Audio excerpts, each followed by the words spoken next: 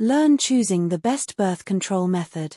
Hello ladies and gentlemen, today at Health Next we are looking at birth control methods. Let's look at the factors to consider. Before choosing a birth control method, number 1 is the effectiveness. How important is preventing pregnancy? Number 2 is hormonal versus non-hormonal, and do you have concerns about hormone-related side effects? Number 3 is protection against STIs. Do you need protection against sexually transmitted infections? Number 4 is convenience. How easy is it to use and remember? Number 5 is cost. What is your budget? Number 6 is potential side effects. Are there specific side effects you want to avoid? And number 7 is long-term plans. Are you planning to have children in the future? So, that's what you need to consider. And now let's look at the types of birth control. The first one is hormonal methods. Among hormonal methods include combined pill, and this one contains estrogen and progestin. We have got progestin-only pill, or what we call mini-pill. This contains only progestin. Another hormonal method is patch. This one releases hormones through a skin patch. We have also got what we call ring, and this releases hormones through a vaginal ring. Another hormonal method is shot, or what we call Depo-Provera. This one is an injectable hormone given every 3 months. Another one is called implant. This one is a small rod inserted under the skin, effective for up to 3 years. Another hormonal method is intrauterine device. This is hormonal or copper device inserted into the uterus. So those are the hormonal methods. You can still make a review. Now let's look at the barrier methods. Number 1 is a male condom, and this one covers the penis very well. Secondly is female condom. This covers the vagina. The third barrier method is diaphragm. This is a dome-shaped barrier placed in the vagina.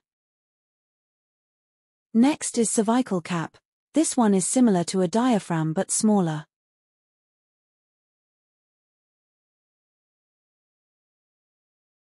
The fifth barrier method is called spermicide. This is a chemical that kills sperm. Those are the barrier methods for family planning. Now we are going to see the long-term methods. Those methods that take long, but before we see them I want you to know that this video is sponsored by Marjo Cybertech. And don't forget guys to subscribe on this channel for more videos. Without wasting time, let's go straight to the long-term methods, and method number 1 is called tubal ligation. This is a permanent female sterilization.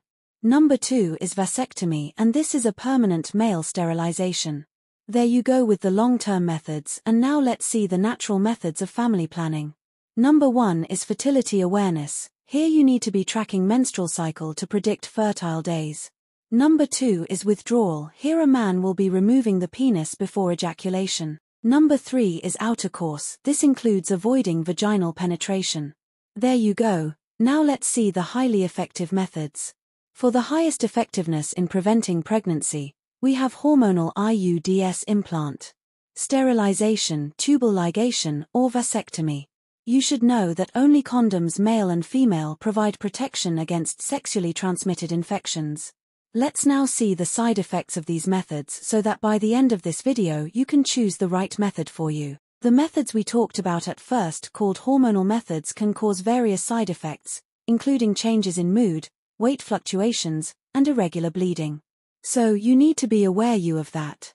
Here at Health Next, we recommend you to discuss your options with a healthcare provider to determine the best method for you.